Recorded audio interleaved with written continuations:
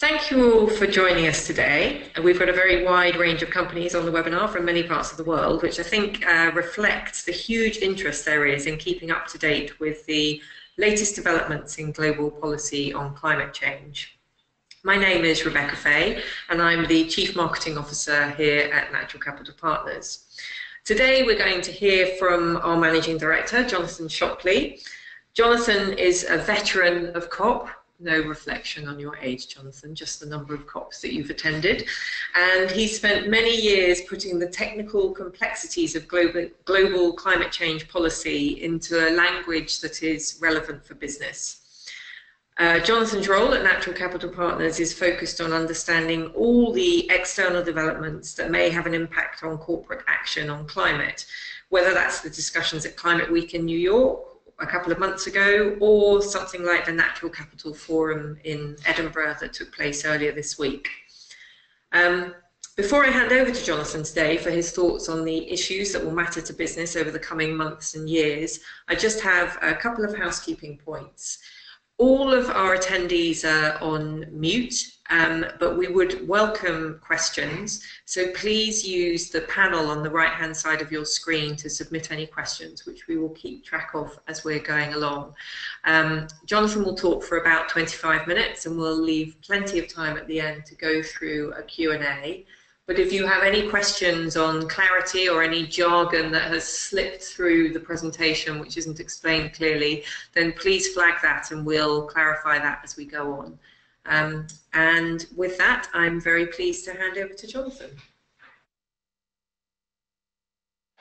Thank you, Rebecca. So I'm going to start, if I may, with a question to you all who are attending. We'd like to do a very quick poll over the next 30 seconds or so. I'll just read it out to you. There's enough clarity, this is the question, there's enough clarity on policy to enable my organization to take the action required to thrive in a carbon-constrained world. And you've got 5 options there. Definitely, I guess so, I'm not so sure, I don't think so, and absolutely not. So I'd love you to cast your vote now. We'll quickly have a look at the results, and then what I'm going to do is take you through really a sort of condensed version of what's happened in the last year, and see whether at the end of this, towards the end of this webinar, before we take the Q&A, just see how your mood or your position might have changed. So again, if you haven't voted yet, please vote now. Give you a couple of seconds more, and then we're going to close the voting. Right, so we're looking at the extremes, definitely 8% and absolutely not 4%. But the majority, the clear majority, is in the I don't think so bucket. So let's see how we do. And Rebecca, if you can keep an eye on those, we'll sort of come back and see what we learn at the end of 25 minutes. Thanks very much. Shall we get to the first slide? So you might be wondering why on this particular slide we've got a picture of the largest free-fall skydiving configuration when we're going to be talking about what happened in climate in the last year. And the reason is, you know, it really reflects, in my mind, a little bit of what happened in Paris back in 2015. 195 countries sort of joined hands and jumped out of the climate change airplane and started to figure out a new way of collaborating across their different national interests in order to get to a soft landing.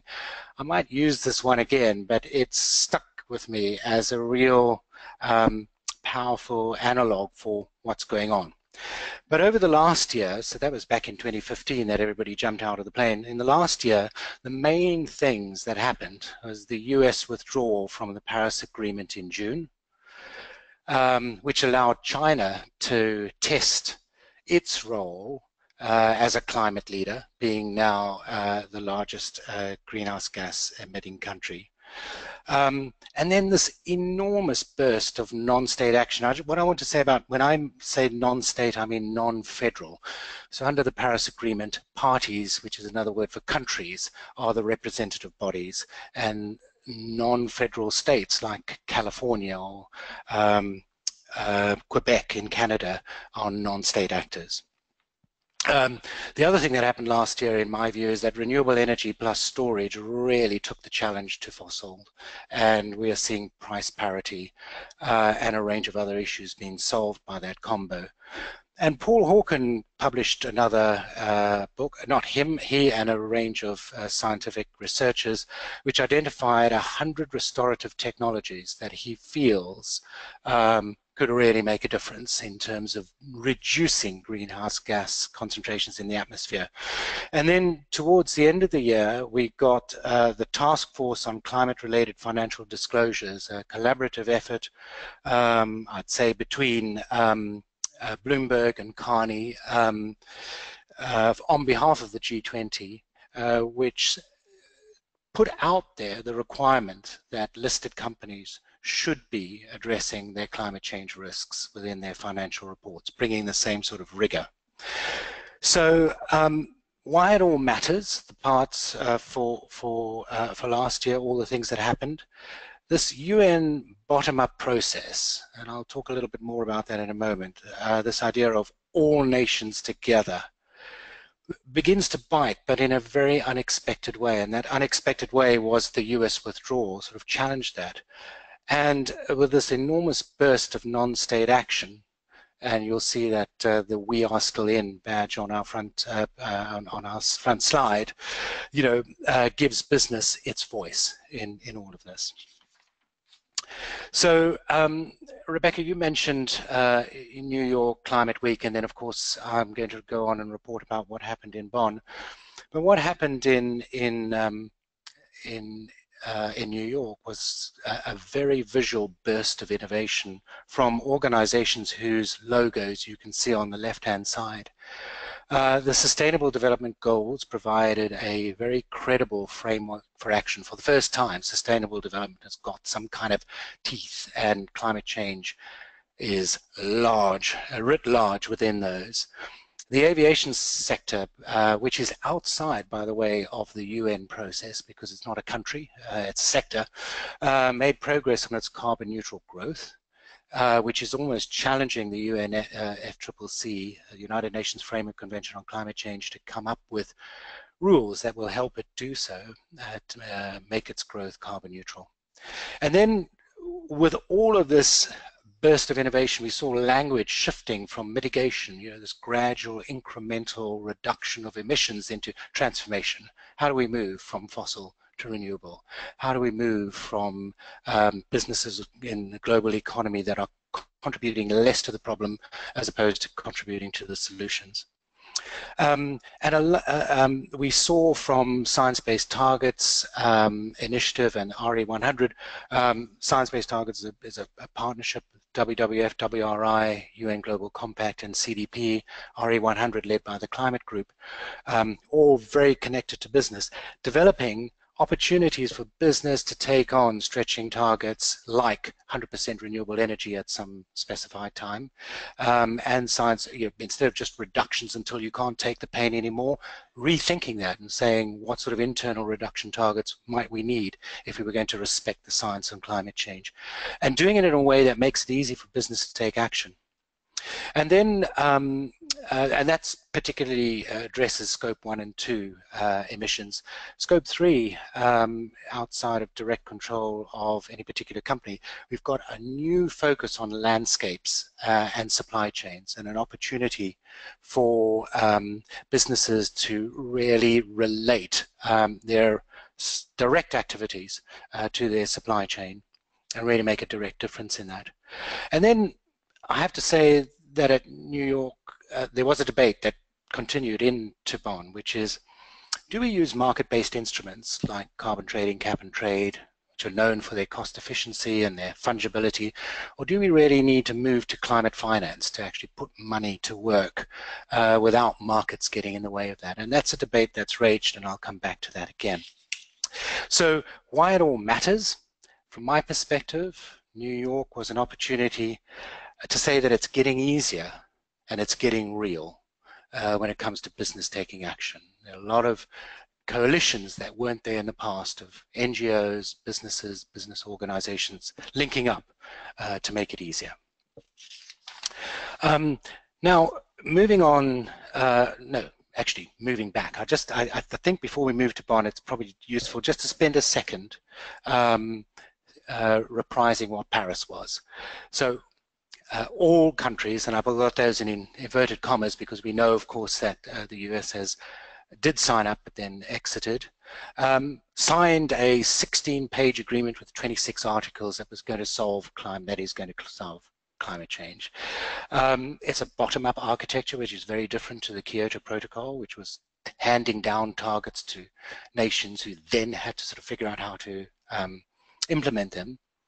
But this bottom-up architecture is interesting because there is really only one hard requirement, and that is that each party, each country has to develop its NDC, its nationally determined contribution. There is no requirement to set it at a particular level. You can choose whatever you like, but you have to write it down and you have to make a commitment to reaching it, and you have to report your progress against that. And all of the rest of the stuff, I have to say, in those 16 pages and 26 are all about that particular construct. And the rest really is about raising ambition, and there is no guarantee that we will be able to do that. That will depend on the way in which parties come together and link arms, like I showed in that free fall picture, and really make some progress in slowing down our rising temperatures. So there are different pathways for every country, and they're given lots of freedom to decide what they want to put into their NDCs, nationally determined contributions, but there's not different treatment like we had under the Kyoto Protocol, where developed countries had targets and those who were developing didn't. Everybody's got targets. We're all in the same boat, and that feels right. Just a quick reminder while we're looking back for a second, the Kyoto Protocol was supposed to be renewed in 2013. And at the COP, the Conference of the Parties, in Copenhagen in 2009, it was a failure. We failed to get a successor agreement in. So the can got kicked down the road to 2015, to Paris, when there was a commitment to get something in place. And everybody, all the countries who'd signed up to Kyoto, were asked to recommit themselves to a continuance of the Kyoto Protocol till 2020. And that was in the Doha COP where they made that commitment. And I'm sad to report that very few countries have actually recommitted. I'll be back to that too. While we're doing quick updates, let's just do one on the science as well. As everybody on this call I'm sure knows, hugely complicated climate science has been distilled into an iconic target of 2 degrees Celsius. We mustn't allow average global temperatures to rise above 2 degrees, because then we will have lasting damage to all of our capitals: human capital, economic capital, environmental capital, climate capital. And behind that target, of course, there are volumes of scientific work, but it has been useful in helping the scientific community explain and engage with the political process. And in fact, written into the Paris Agreement is something which says we're aiming for 2 degrees, but we want to raise ambition to go beyond, to get down to a limit of 1.5 degrees, because the science is already indicating that that would be more realistic. And in fact, the IPCC, the Intergovernmental Panel on Climate Change, which is appointed by all the parties to the UNFCCC, is investigating the 1.5 option. How easy, what will be the implications of setting that as a new target? But I have to say that behind that 2 degrees Celsius, as much as I think it's a powerful hook to hang everything on, is a real worry among many scientists that we just can't anticipate major discontinuities: melting of the tundra, release of huge amounts of methane, a reversal of the Atlantic conveyor belt because of oceanic warming. And that isn't even factored into all of this. So the science is strengthening, it's communicating better with the policy world, but it hasn't really bottomed the issue out. So how are we doing against this 2-degree target. PwC does an annual report on the low carbon economy index, and as you can see on the figure on the left-hand side, we have for the last year actually decoupled GDP growth from global emissions. But there is a warning to that. India and China and Nigeria and Brazil, South Africa have hardly started their development pathways, so it could easily rise before it falls. And in fact, just to summarize PwC's conclusions, is we're only halfway there on current performance towards a sort of the pathway that we need, the kind of reductions we need, or the decarbonization rate is currently 3%. We need it to be 6.3%. So, and actually, when you add up all the NDCs, their commitments, and translate that into how we track this, we're tracking to a 3-degree world rather than a 2-degree world, as things stand at the moment. Right. So now, finally, we get to the fun bit. What happened in Bonn in a couple of weeks ago? I'm going to replace that image of those skydivers falling now with the 4 stages of a butterfly's life cycle. If you think of Paris as laying the egg of a beautiful butterfly that's going to link us all together and crack the code on climate change, that egg actually hatched about a year earlier than we thought it would. Countries were so enthused by that process, that bottom-up process, the leeway that they were given to define their own pathways, that they all ratified the agreement about a year earlier. So everybody was caught slightly on the back foot. So the Marrakesh COP at the end of last year got into some of the details, but really the Bonn COP was a working COP, something where every country was asked to start working on how they were going to reach their NDCs.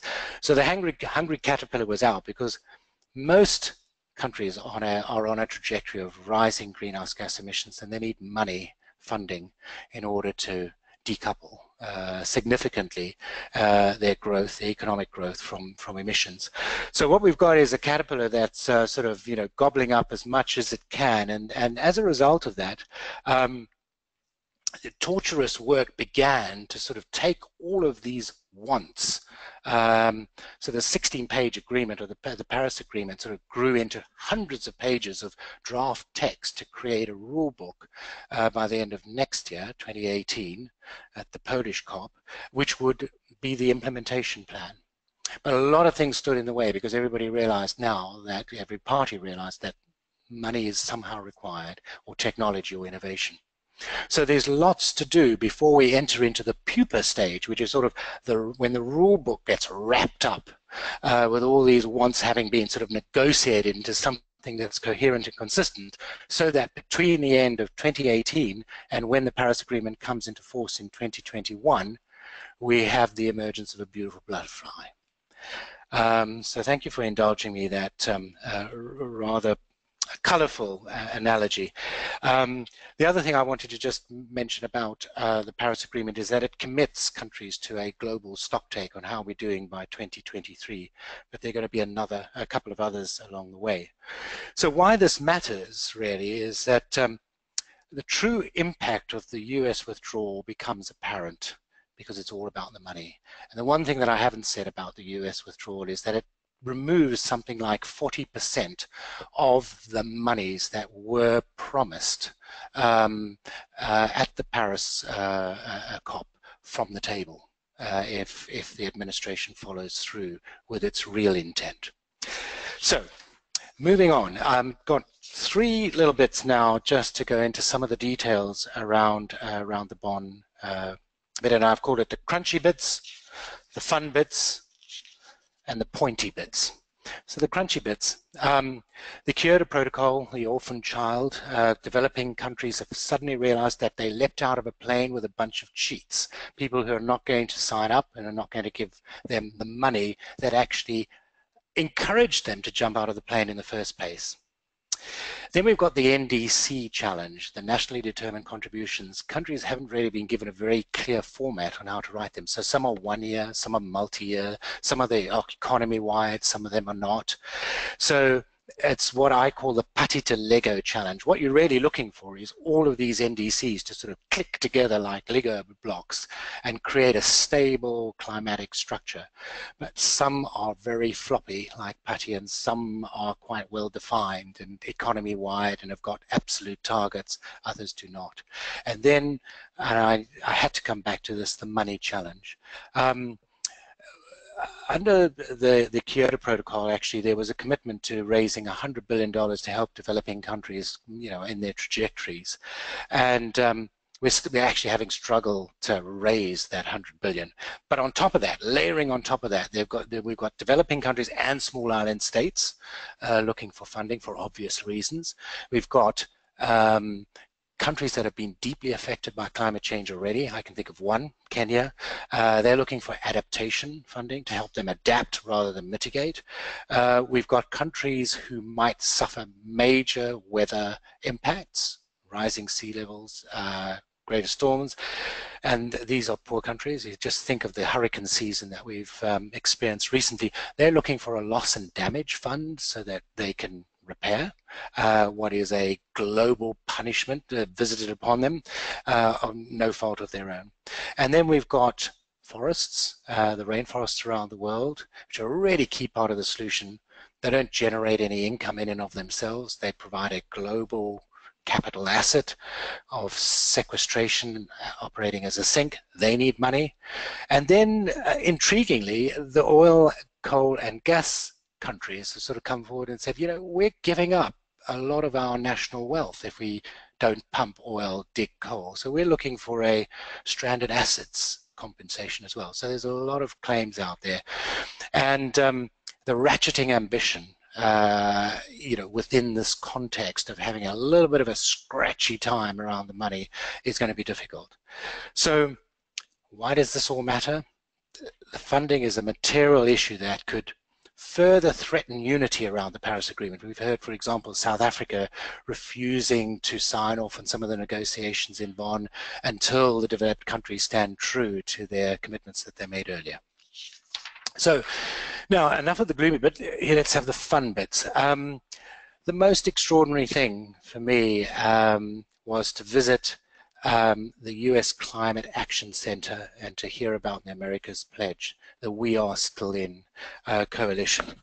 Now, America didn't have has always had an amazing presence at the COPs. NASA's there with all of its data and projections of ocean warming and so on. It's stunning stuff. So that's obviously been scaled right back. But outside of the negotiating zones and the zones where you needed a badge to get in, Bloomberg and Jerry Brown, I'll just call those two guys out, really got the We Are Still In and America's Pledge coalition together and funded a venue which was amazing in terms of representing what probably is the majority view in America, that US multinational companies need to stay in and need to make commitments. And in fact, it was at that pavilion that Governor Jerry Brown from California and Michael Bloomberg from Bloomberg Philanthropies announced phase one, or presented phase one of their report, the America's Pledge report, which isn't just a we're still in, it's a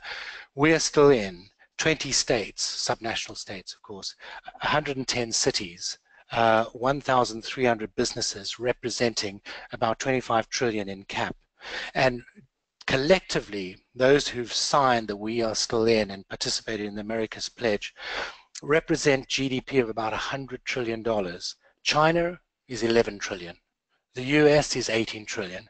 So this group of American businesses, cities, universities, states, is really quite a powerful force, and that was a lot of fun and gave all of us, we took great heart out from that.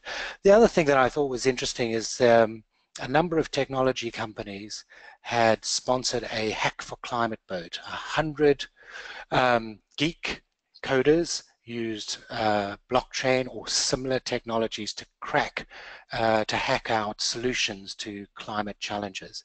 And it was that application of technology which we know is going to be transformative in the way in which we are able to track, measure, which is the biggest problem under the Paris Agreement, is how do we know people are actually making progress? And that kind of application of technology is going to be transformative. And I'm leaving aside all of the Bitcoin and the whatever coin stuff. I'm just talking about our ability to effectively understand what's going on in our world. And then there was what I haven't mentioned is that the presidencies of each of these COPs passed from one country to another. And it was the first time that a small island state, Fiji, took on the role of being the president of the COP. And they did an amazing job. Of course, the fact that they're in a small island that's deeply at risk by changing climate gave them some voice and credibility. And they brought, just flicking to the pictures on the left-hand side, by the way, we've got Jerry Brown, Mayor Bloomberg, we've got the incoming Prime Minister of Fiji lined up with Patricia Espinosa on the pledge within the Americas venue.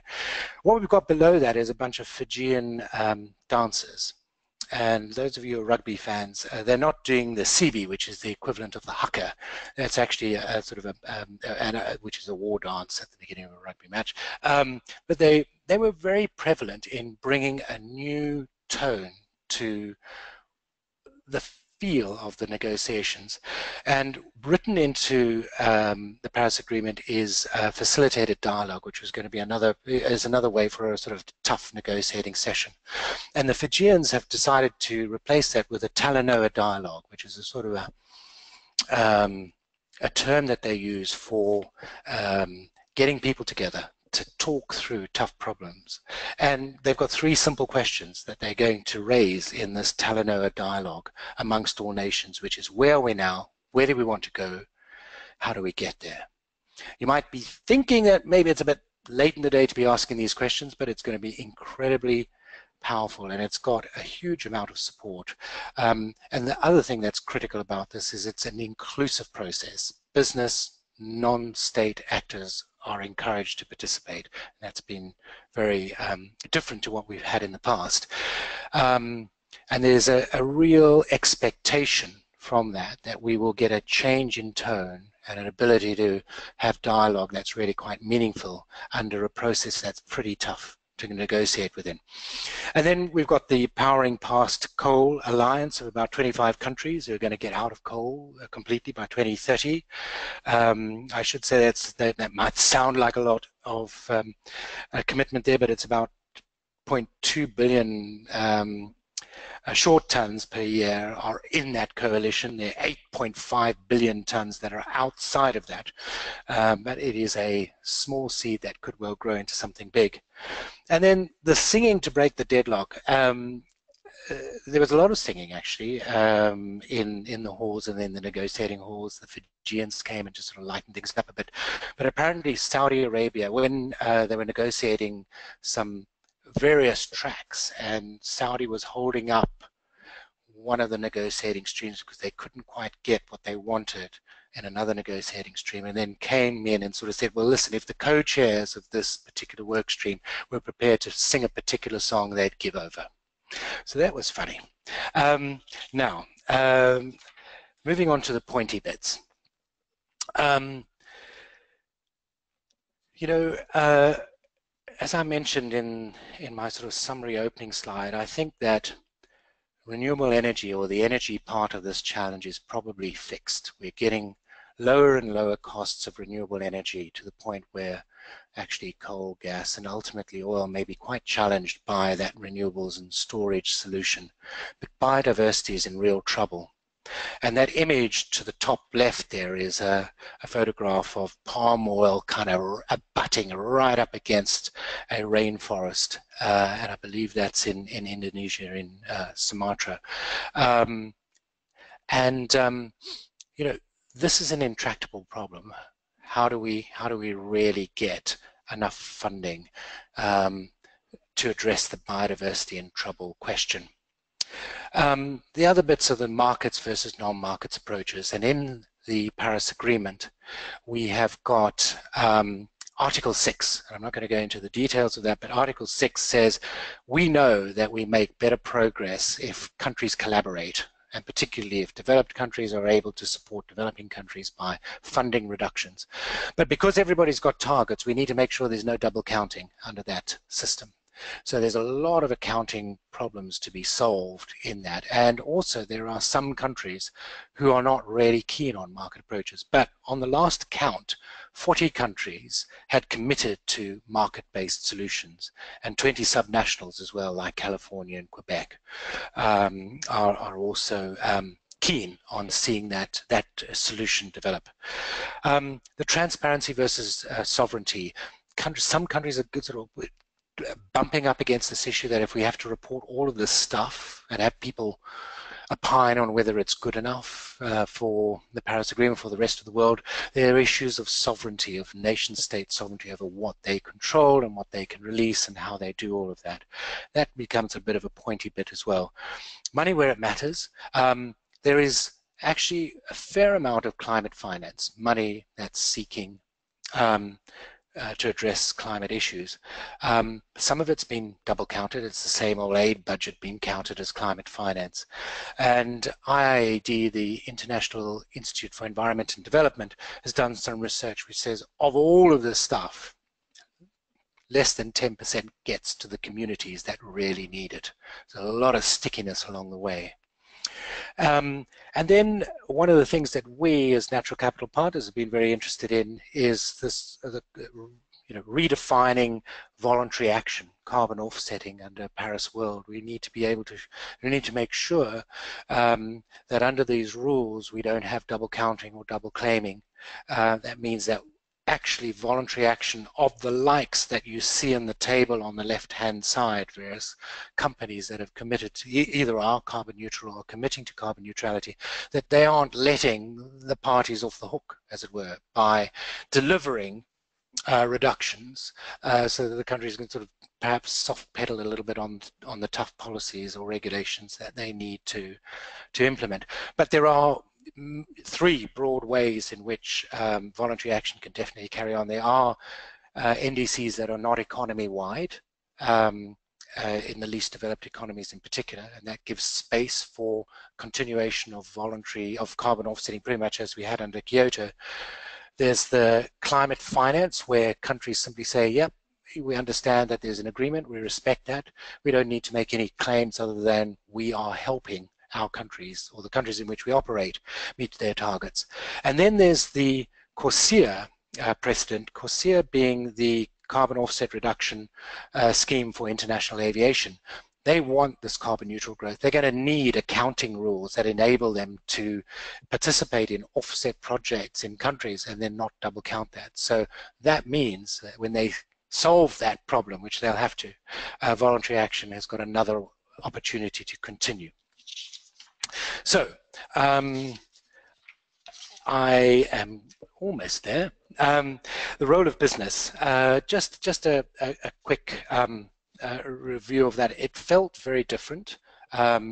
Being there as a representative of business delegation, the International Emissions Trading Association, which had a business hub within, not the negotiating zone, but in one of the zones associated with the negotiations.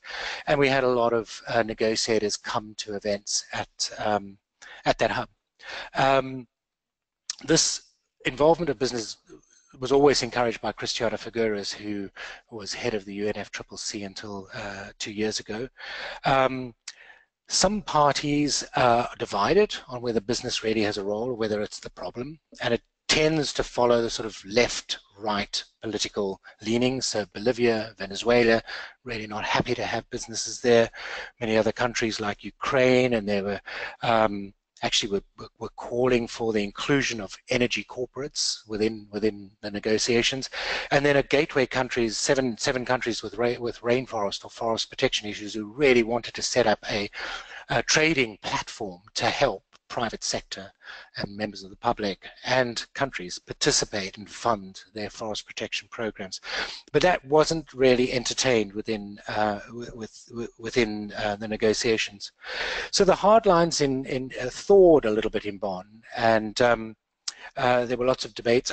By the way, the picture on the left, the bottom one, is of me. It's actually conducting a very informal, rather alcohol-fueled debate about the future of offsetting at the IETA AGM, which was later joined by a number of negotiators who came from different countries, because they thought that the issues that are being debated by business to make this business friendly so that business can deploy capital at scale into the problem are really important. Critical to, as I mentioned, the Talanoa dialogue has already written this in, that the private sector has a role. The America's Pledge, I already mentioned, is largely populated by business. And CORSIA opens up another dimension in the sense that it's a sector that's taking on its own target. And one wonders whether the big emitters, like the mining sector or the metals and materials sector, might consider doing something similar if the rules get put in place. So what happens next year? Let's think forward for a moment. It's if you look at the diagram on the left, you can see a couple of sort of headlines. A massively busy year, it's a heavily truncated schedule, but you can see that it's going to be about politics, negotiation. It's going to be an update of the science from the Intergovernmental Panel for Climate Change.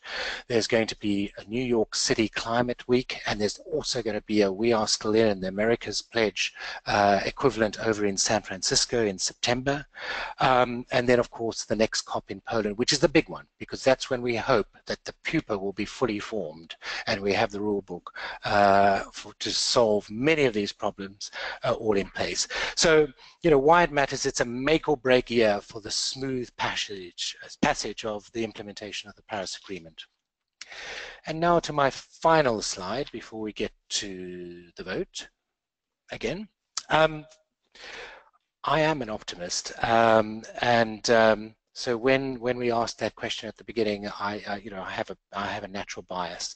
But I think if you asked me to look into a crystal ball and look for an optimistic but realistic outcome, I think it would be these 5 bullet points. I think the US withdrawal will have been seen as the making of a political process that is much more resilient and much more inclusive and much more effective. I think that the narrative is shifting from incremental change to transformation, which will really allow us to make significant progress, even though a significant part of the world still has got a lot of development to go, a lot of development way to go. I think that the the need for effective finance will reignite market-based approaches, the carbon market, which is, and bring us a useful price and a meaningful price on carbon, because that is the quickest, cheapest, and most effective way of putting capital to work. Renewables triumph, I think I've said that before. Oceans and landscapes are going to struggle. This is the unfunded bit of our world that is really becoming important to fix. And I think that carbon sinks, which to repair any overshoot in our climate is going to become pretty critical as well. And net zero becomes a compelling business goal, a more compelling business goal perhaps than 2 degrees Celsius. That's a nice icon for action. But people need to understand, as has been said, laid out in the Paris Agreement, we need to be net zero by the second half of the century. So I'm going to stop there. My why it matters is, why it matters to be an optimist is a lot of this depends, if you think about the Talanoa dialogue and the way in which this is sort of opening up, on our individual and collective view of success. So I'm hoping that there are more optimists than pessimists around. So shall we do that poll again, give you a couple of minutes before we take questions to answer the following question. It's not the same one as we started with. So having spent a little time talking you through what's happened in the past year, what's going to happen next, do you feel, let me read it out, I now feel more positive or less, do I feel more positive or less positive about action required by my business to thrive in a carbon-constrained world? And you've got three options here. More positive, no change, or less positive. I'm just going to give you a couple of seconds to answer that before we fling the results up on the screen. And then Rebecca, I'm going to turn over to you to see what questions we've got for the remaining time. I'm going to take that as an unbridled success. Thank you very much indeed. And I hope you're not just being kind to me. Rebecca, over to you.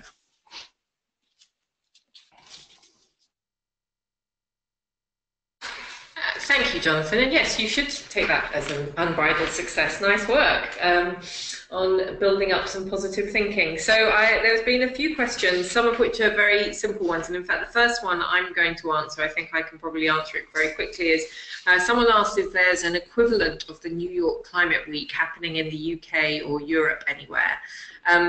No, there isn't this year, as far as we know. There was a Climate Week held in London about 2 years ago, I would say, which I don't think was hugely successful. So I think that the primary organisers of Climate Week, the Climate Group, have sort of focused all their resources and efforts on the New York event. And Jonathan, correct me if I'm wrong, but I think it would be fair to say that the New York event this year did attract a lot of attendance from all over the world. So it was a fairly significant event happening throughout the city. And it'll be interesting to see what the West Coast event that's being organised, not by the Climate Group, but the West Coast event that's being organised for September. It'll be interesting to see how that one works out. A couple of other questions for you then, Jonathan. Firstly, could you give us a sense of which countries are leading in the climate change negotiations? Which do you think, and in terms of which countries are most likely to have ambitious policy coming up because they are really taking the lead in what needs to happen with climate change? Obviously, China you mentioned, but are there other countries that spring to mind where you think they're likely to have some ambitious policy to start to meet these climate change goals? Thank you. I think, there are countries like Costa Rica that's got a very well thought through carbon neutral plan, but it's a small country. The whole of the EU bloc is recognized for having quite well thought through ambitious targets and plans, despite their complicated governance structure across 28, soon to be 27 countries. And then China, in terms of its programs to decarbonize its economy, I think has drawn a lot of respect. But the negotiations are tough. You can't negotiate 198 countries one-on-one, so there are blocks that form. They're the BRIC countries, South Africa, Brazil, India, China, that take the lead on certain issues. It's quite a fluid thing, because sometimes very progressive countries like the EU has Poland in its mix, and they have a lot of coal, and they're really concerned about jobs. And so sometimes you have sort of sea anchors even within some of the most progressive countries. Thank you. And another question, which is partly a point of clarification, which is about the sort of clarity on what the difference is around climate finance versus offsetting.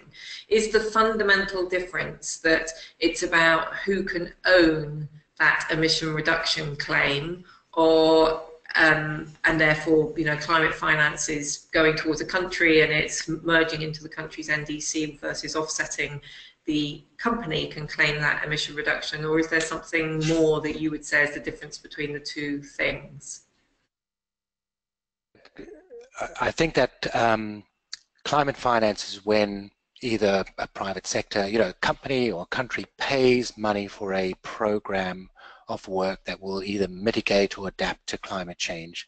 And there may be a goal that is set, and it may be verified, it may not. It's often very, very difficult to track that.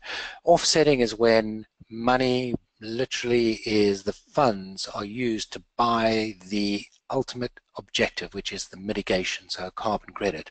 So The money only flows when you've had a success associated with that financial intervention. I could go on, but I know we're up against time, but I think there's sort of very, very marked differences. And also, the finance tends to go directly to the projects and get used rather than through intermediaries or government lending, bilateral lending and the like.